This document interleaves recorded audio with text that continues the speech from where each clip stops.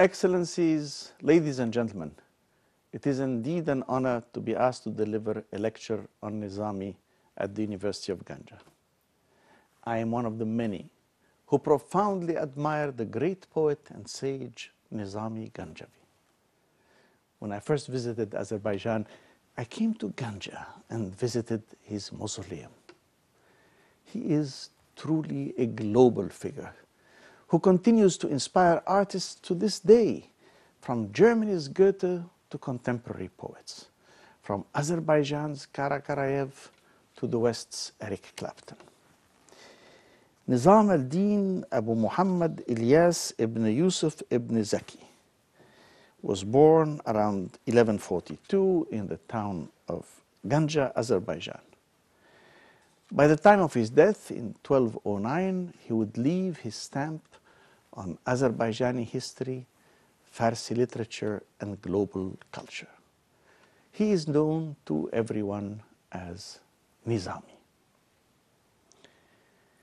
Molded by the indigenous Azerbaijani tradition, he showed how genius can go from the specific to the universal, and how culture-specific writing and characters can appeal to all of humanity.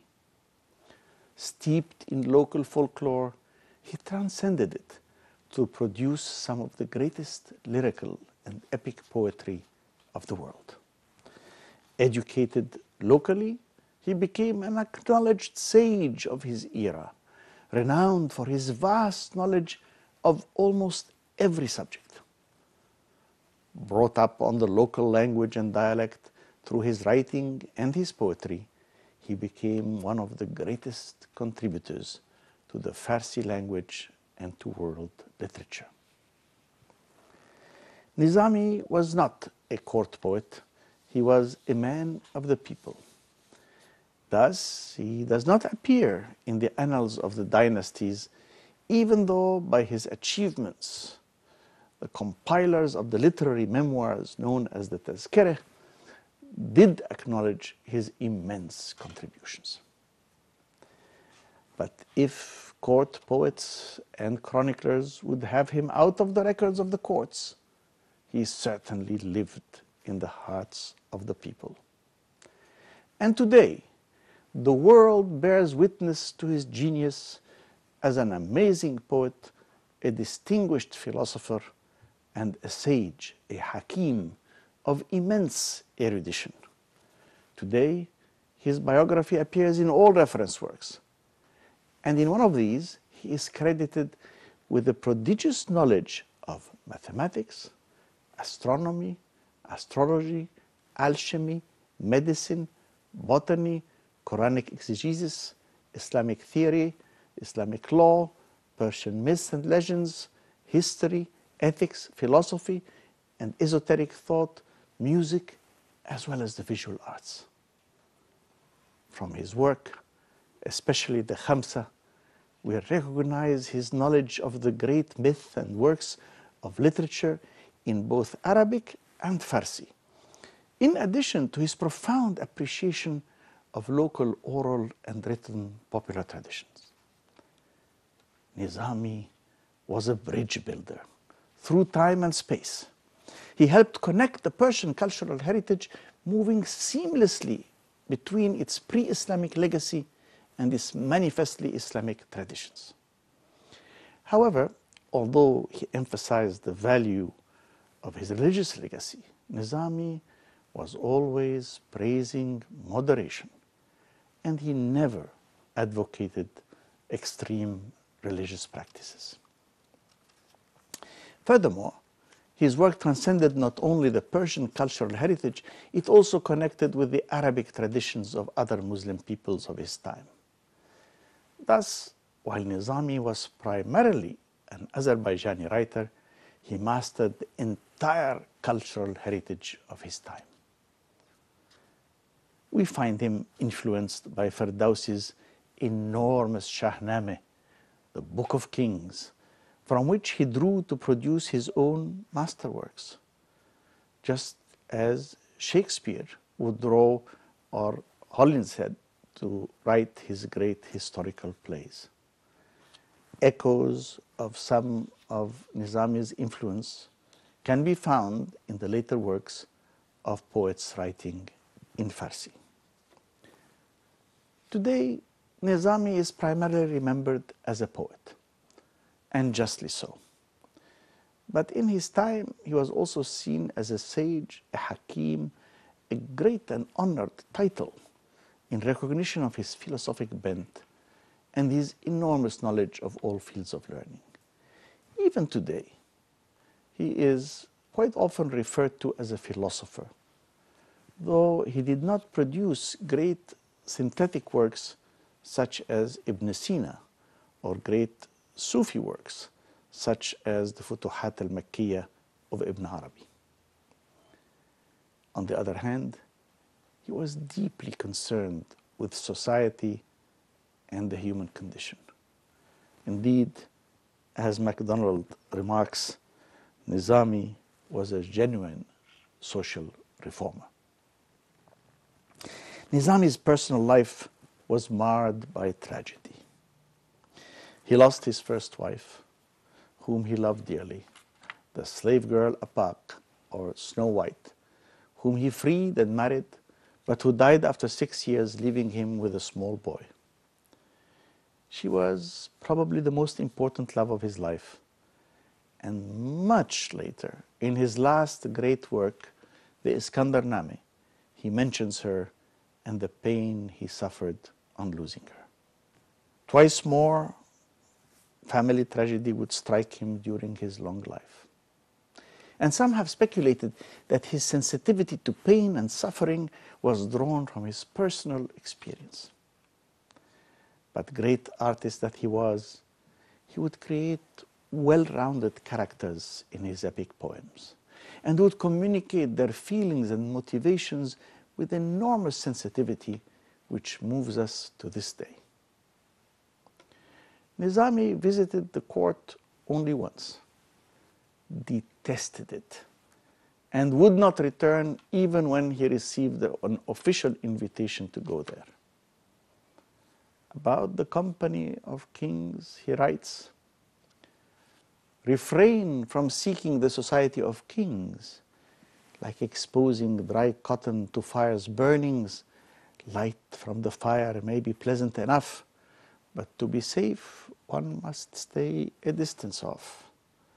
The moth that's allured by the flame of a candle is burnt when a companion at a banquet table."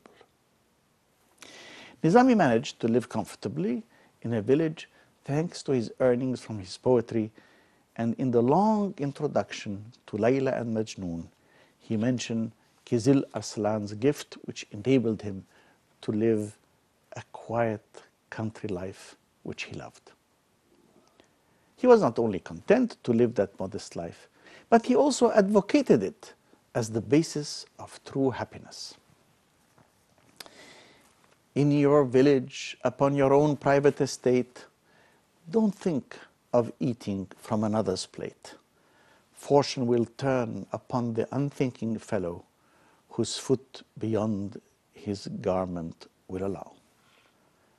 This is reminiscent of the words of Alexander Pope as a young man when he calls for a quiet life and says, "Happy the man whose wish and care, a few paternal acres bound, content to breathe his native air in his own ground." But where Pope would claim, "Thus let me live, unseen, unknown, thus unlamented let me die, steal from the world and not a stone, tell where I lie," Nizami was very conscious that his poetry would make him famous through the ages. He was proud of his poetic achievements and struggled with his plagiarists and his critics, usually ignoring them, but occasionally speaking out against them. But at the same time, he considered that pious and glorious men have long suffered the slings and arrows of outrageous fortune, and have been obliged to endure enmities without deserving them. But he believed that patience and rising above responding to such critics was the right path, and he never returned the affronts and the harm, even saying, "For as long as I have lived, never in violent way has the wing of a fly been bent, never mixed dregs in another's fresh water, or sought to disturb another's condition. Never." But Nizami went further. Not only did he advocate not doing harm to one's enemies, but also that the best way to use one's short time here on this earth was to be good to one's neighbors and friends. And from dusk to dawn, for life to stay is hopeless. Only seed worth growing is the seed of goodness. And because the world will not stay for anyone, being kind to one's friends is best. This I stress. Nizami was open to all the cultures of his time. He told all to be open to these cultures of the world, and they would benefit enormously from such openness. He says in the Khiradnameh that he researched in all the tongues and found pearls and gems of wisdom that he collected and polished with his poetry to integrate them into a whole. From every manuscript some worth came to me, I found and embellished it with jewels of poetry. I filled up my store from the more recent history, the Jewish and Armenian, and also the Pahlavi. I took from every grain that which was excellent, and in from each pod the innermost kernel went. I joined riches of one tongue to those of another, and the mass into complete whole did I gather. So Nizami was not only a great poet, he was undoubtedly the master of the Masnavi, or the Mathnawi, form of long poems composed of rhyming couplets. Hafiz of Shiraz, born in the 1320s and died in 1392, is a century after Nizami's death, and perhaps the world's greatest mystical poet. In his Book of the Winebringer, a Masnavi poem, was so influenced by Nizami's Masnavi that begins and ends his Layla and Majnun that he says, "In wisdom's opinion, there's no better adorner of poetry in this old sphere than the pearls of speech of Nizami." Nizami was also a master of all forms of other poetry. He mastered language, meter, rhyme, imagery, and metaphor. He collected his personal poems in his divan throughout his life.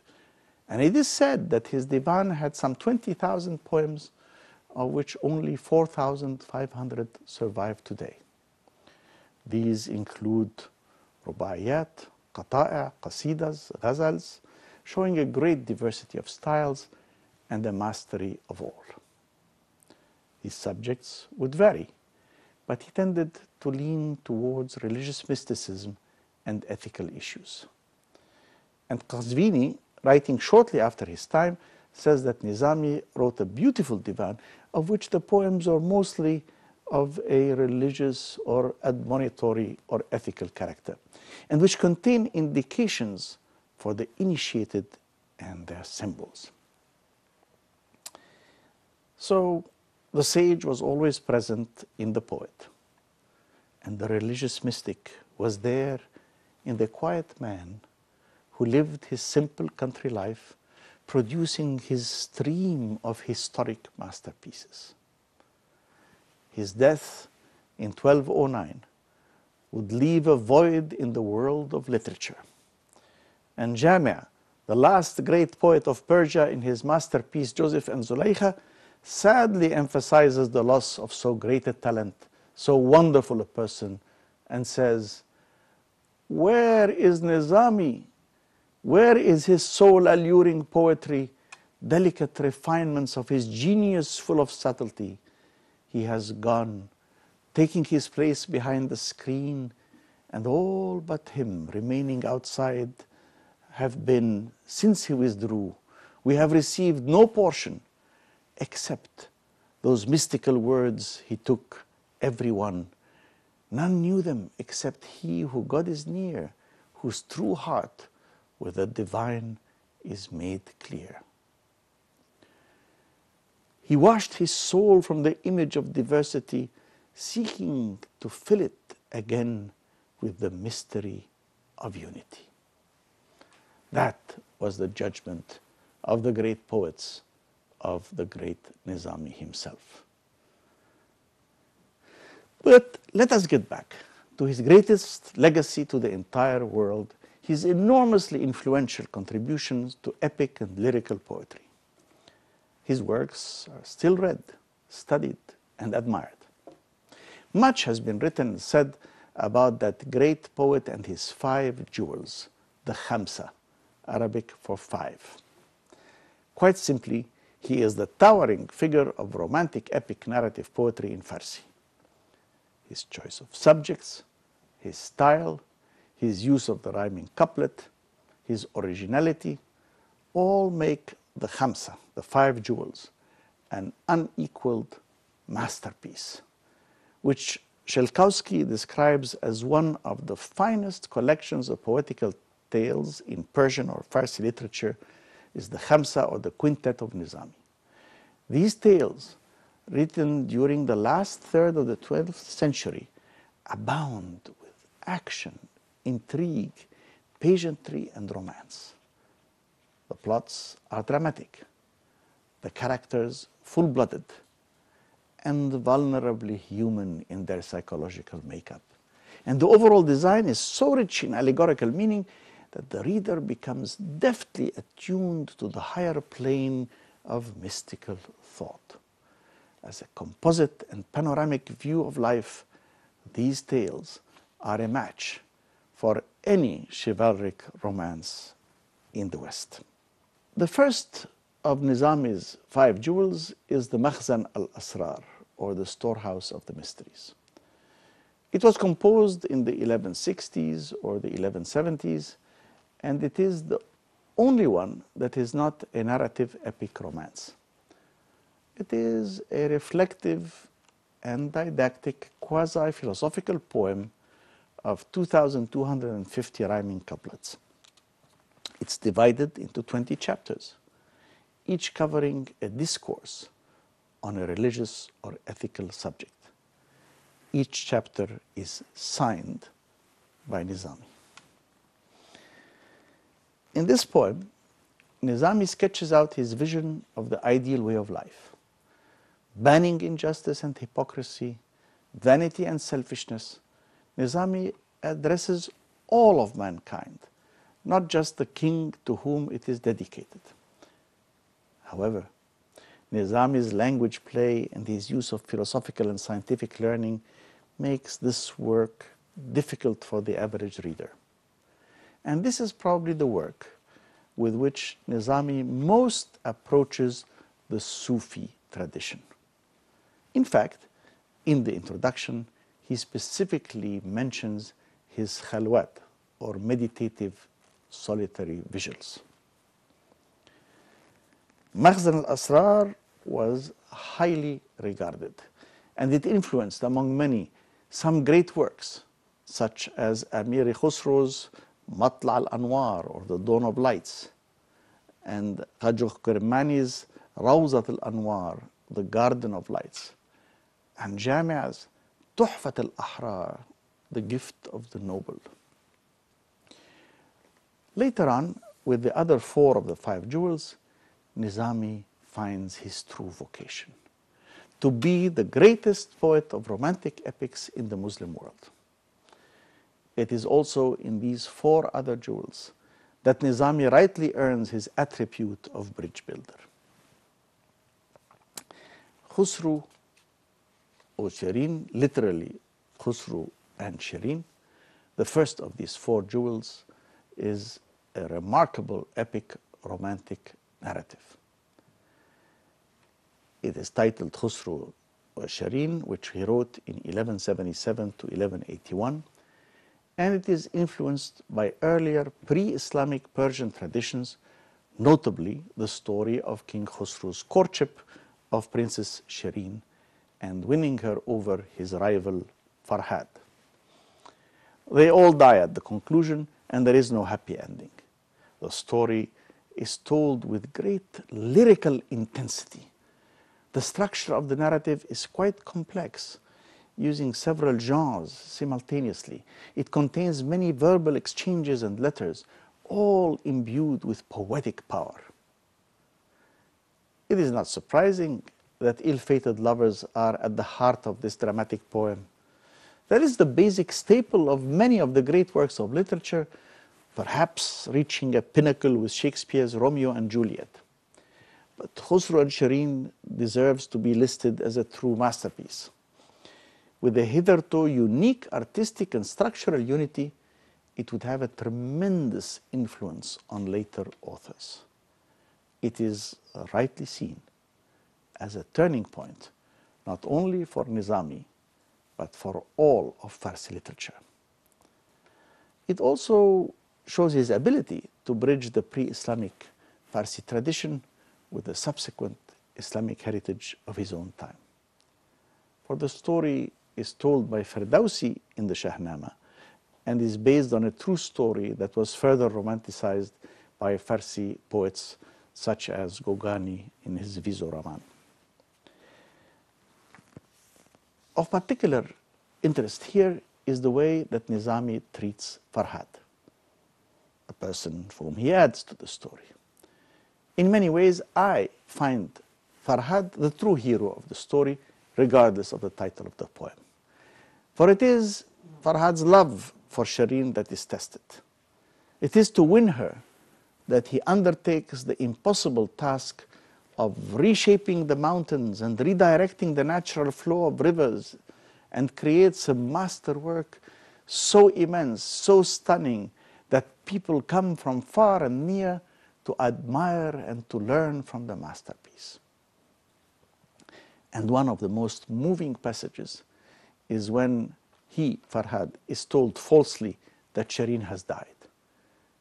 And he contemplates his work for the last time, that monumental work, where every blow of the axe had been to the rhythm of his soul, calling out to her, "Oh no, Shireen." He contemplates and he says, "Beyond the portals of death, my Shireen, I will greet. So with one leap, death, I now hasten to meet." And far into the wide expanse his chisel axe he flung, and from that terrible precipice at once he sprung. The rocks, the sculpted caves, the valleys green, sent back unheard his dying cry, "Oh no, Shireen." Adding beyond that great masterpiece, on top of the other comes Layla and Majnun, Layla and the madman, Layla and the possessed. It's another story of unfulfilled love. Written in 1192, it is a story of Arabic origin, absorbed and embellished by Farsi storytellers. The poem is 4,600 rhyming couplets long, is less than half the length of the future Iskandar-Nama, another of his 5 jewels. Like Khosrow and Shireen, it is a legend of ill-starred lovers. The poet Qais falls in love with his cousin Layla, but her father disapproves, and they are prevented from marrying. The distraught Qais roams the desert, obsessed with his love, and lives with animals and writes poetry. She resists her marriage to another, but Qais returns to her after she dies and cries at her tomb. The obsession of Qais becomes so severe that he is given the sobriquet, the possessed, or the madman, Majnun, Majnun Layla. Nizami has added much of his own to the Arabic parts that make up the story. The same theme would of course be taken up by Shakespeare in his masterpiece of Romeo and Juliet 4 centuries later. And in the early 20th century, Ahmad Shawqi, the greatest Arab poet of his time, would also use the story of Layla and Majnun to write a beautiful verse play by the same name. Initially, Nizami was dubious about attempting this project. While the love story was very moving, he was concerned that the setting was too severe, too austere for his poetic images. Rocks, desert, the Arabian arid wilderness as a stage, two simple children as his heroes, nothing but unhappy passion. How could he turn that into a great epic poem? Yet he did, bringing out all the force of unrequited love, the agony of the separation, and the almost mystical transformation of worldly love to a sublimated love that touches the divine. His poem, well structured, skillfully connected the parts of the story to maximum effect. It remains unsurpassed, although great poets like Hatifi and Jama, as well as that other great Azerbaijani poet Fuzuli, tried their hand at that same material. But they fell short of Nizami's masterpiece. Nizami drew on prior and original material to produce Layla and Majnun. Isfahani's Kitab al-Aghani devoted some 90 pages to the story of Qais the Majnun. But Nizami also had access to the material of Qais ibn al-Mulawah himself, who lived in the second half of the 7th century among the Bedouin Arabs, the Banu Amir tribe in Najd.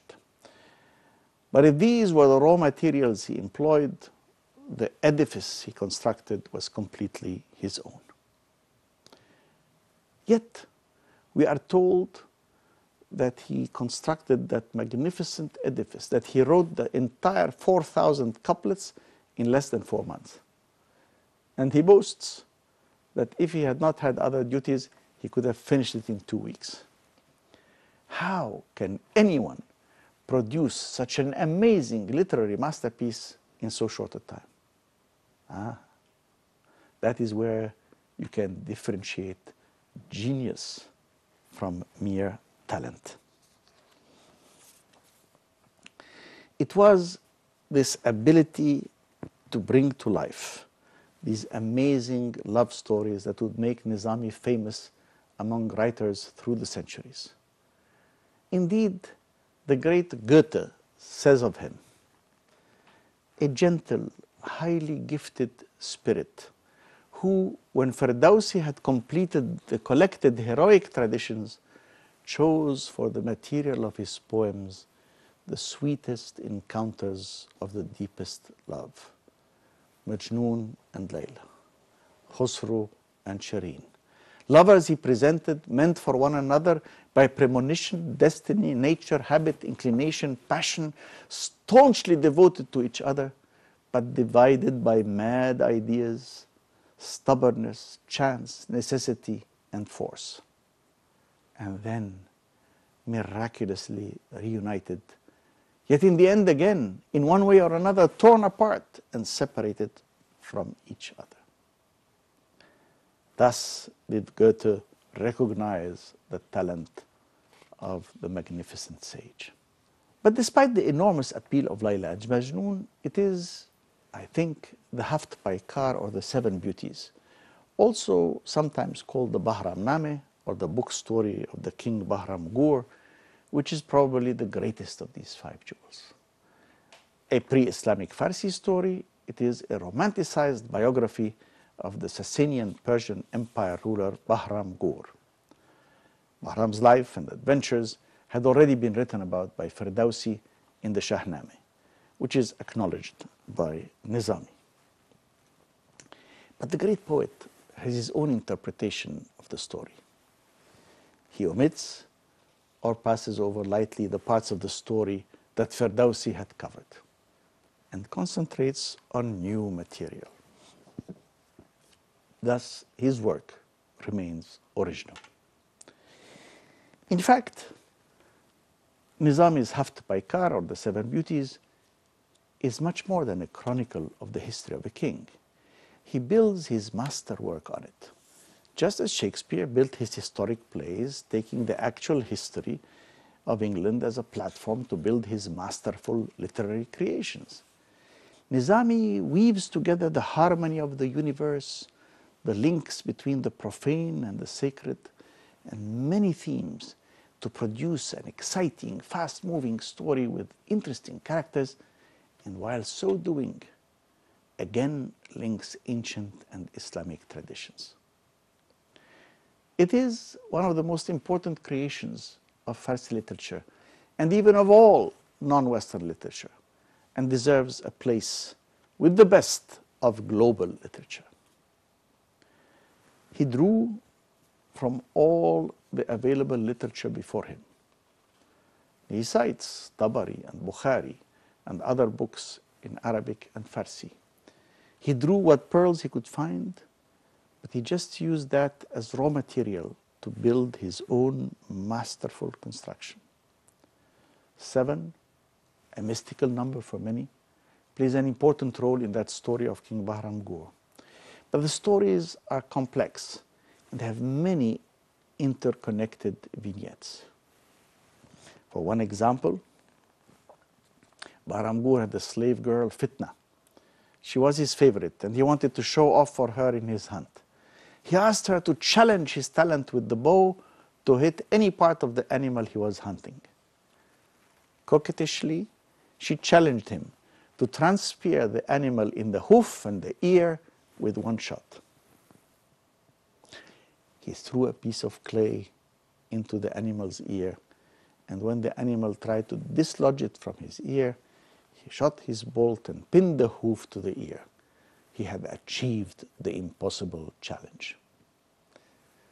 But instead of acknowledging his amazing talent, Fitna told him that this only proved that he had practiced a lot with his bow, and that practice makes perfect. He was so angry that he ordered her taken away to be put to death. She pleads with the soldiers who take her, and they spare her. And she goes into the forest where there is a house or an inn with stairs of 60 steps.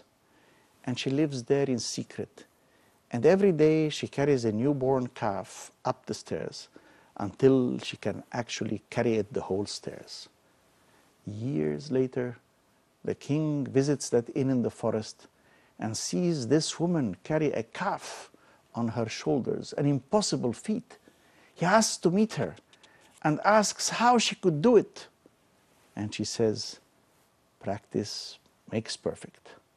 He then looks at her face and recognizes his beloved Fitna, and regretted his prior rash decision, begins to understand, and the reconciliation ensues. And that is just one of the many, many vignettes in the Hafta Paikar of Nizami. I wish we would have days and days on end to speak of it. But let me talk about the 5th jewel of the Khamsa, for it is no less fascinating and important. The Iskandarnama, or the Book of Alexander. It is a romanticized chronicle of Alexander the Great, and intermixed with it the character of Dhul Qarnayn. The poem covers 3 alleged stages of Alexander's life: first, conqueror of the world, then as seeker after knowledge, gaining enough wisdom to acknowledge his own ignorance, and finally, as a prophet crisscrossing the world to proclaim monotheism. Not historically accurate, but a work of art of the first order. It is based on the religious myths of Alexander, composed close to or at the turn of the 13th century. This epic romance of Alexander the Great contains an amazing 10,500 couplets.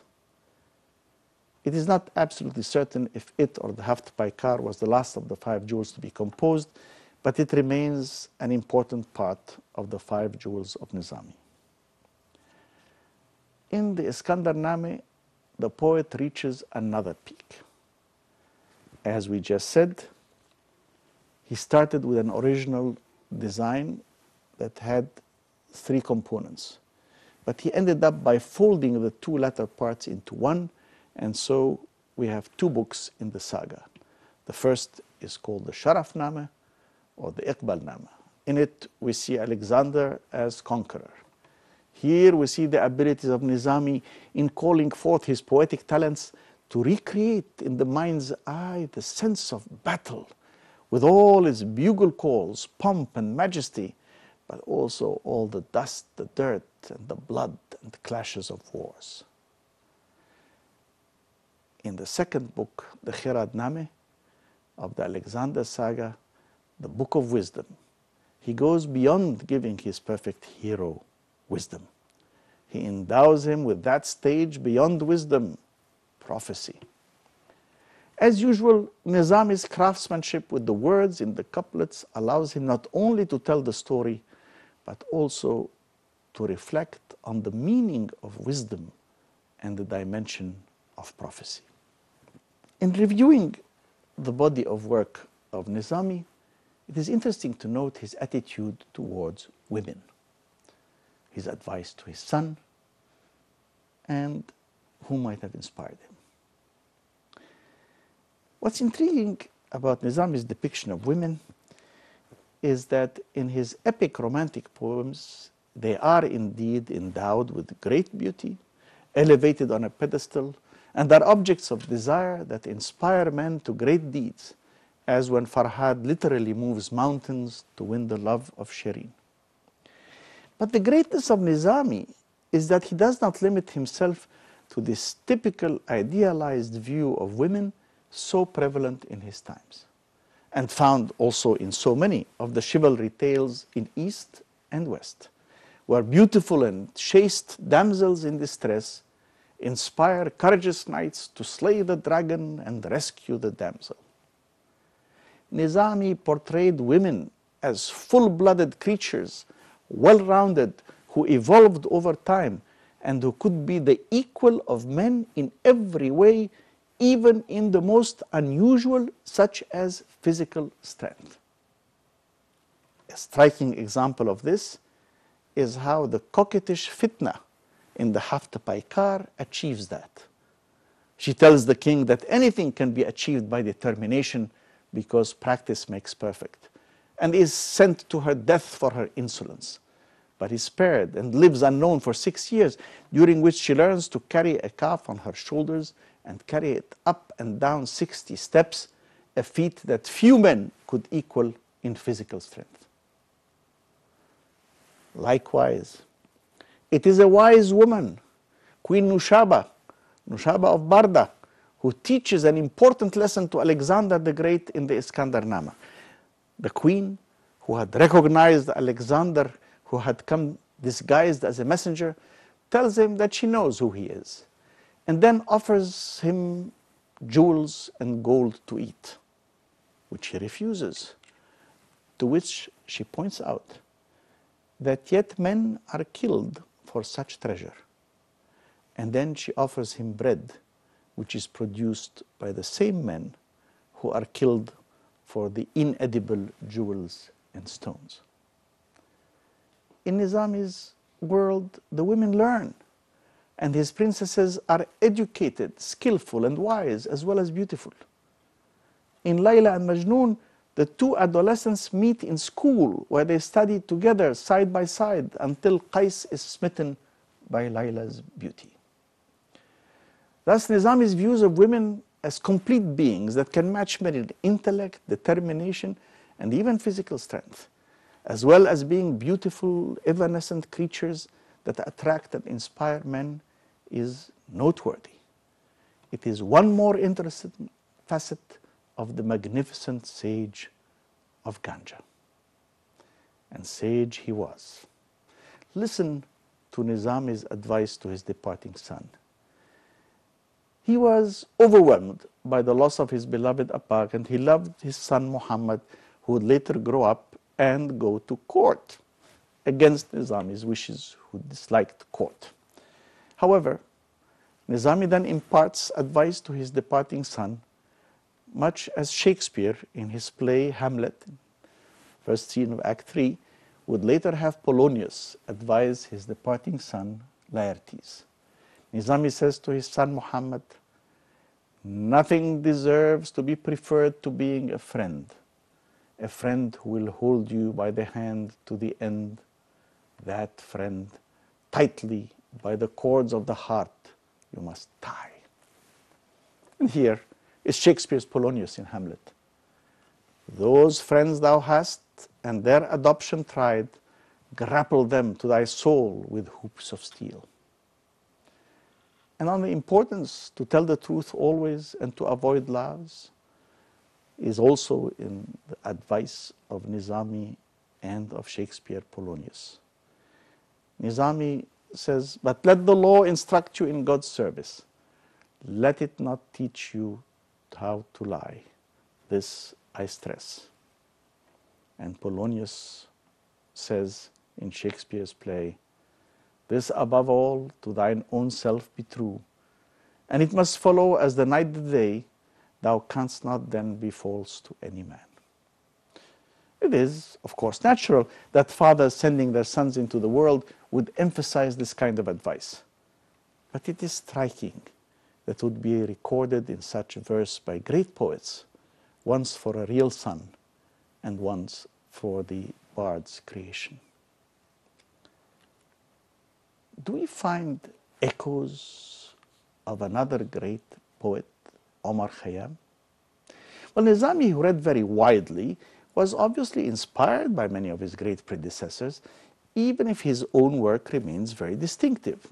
Thus, we note that he took much of the historical material from Ferdowsi's Shahnama, the Book of Kings, and drew for Layla and Majnun from Asfahani's Kitab al-Aghani, and for Khosrow and Shireen, he was obviously influenced by Ghani's Bizu Rahman. All of that does not in any way diminish his own magisterial contributions. But it shows how art and culture function.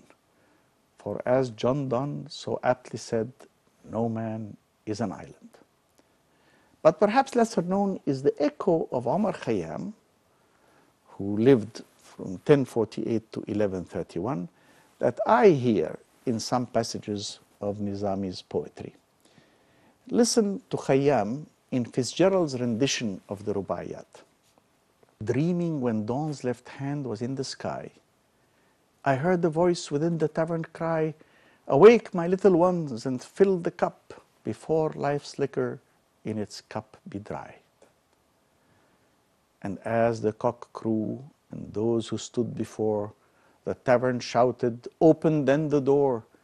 You know how little while we have to stay, and once departed may return no more. The echo in Nizami's Divan, as given by Smith's rendition. I went to the wine house last night, but away and I couldn't see. I called and called, but no one inside seemed to listen to me. Either no wine cellar was awake or because I was nobody. In there, nobody cared to open the door for me, obviously. And the wine seller finally answers his pleas by saying, it's not the time when doors open by one for anyone. Be more thoughtful. It's no mosque where door is always open, where you can come and go and push to the front deliberately. Every religious community in the world is here. Muslims, Hindus, Zoroastrians, Christian Jews, one community. Listen, if you've anything to say, then first you should go and make yourself dust under their feet. It is that easy. Now, it is clear that Nizami is not speaking of a literal tavern where wayfarers and locals go to imbibe real wine and get drunk. Indeed, Hafiz, the great mystical poet, decades after Nizami, wrote a magnificent Masnavi poem which he called the Book of the Wine Bringer. Khayyam, who preceded Nizami by a century, was a polymath, and his Sufi tendencies would have been well known and probably well studied by Nizami, the amazingly erudite sage of Ganja. So even if Fitzgerald's popular rendition of the Khayyam quatrains gives them a more earthy flavor, the original is closer to the meaning of Nizami's lines and therefore deserves some mention here. But what about Nizami's legacy? Where does all this leave us? Nizami's work is more than a paramount symbol of great Farsi literature. It is indeed part of the global heritage of humanity. It has, like all great legacies, reached universality through deep-rooted traditions, interpreted with great art, tradition and art. It combines the storyteller's skill with the lyrical language of the poet. But what makes it great art is his richness of expression, characterization, use of metaphor, and sheer virtuosity of storytelling. In all of that, Nizami is unequaled. In his review article, New Light on Nizami, Nakhjavani comments on the poet's standing and renown, saying that it is of great interest to modern and postmodern readers that Nizami's medieval epistemology approaches the boundaries of the contemporary theory of intertextuality in its most general and consequential form. In addition, we all feel that beyond the art and craft of the wordsmith and the storyteller, there is the sincerity of Nizami. You feel that his sense of justice is real, it is not feigned. His spirituality reflects genuine piety, not a showy religiosity. His deep concern for the human condition is not just for the characters in his epics, but for all people. In doing so, he joins the ranks of the immortals. Nizami's masterpieces, his Khamsa, like all great classics from Homer to Shakespeare to the recent past, have stood the test of time. So it is most appropriate that he is celebrated not just in his native Azerbaijan, but in the whole world. Thank you.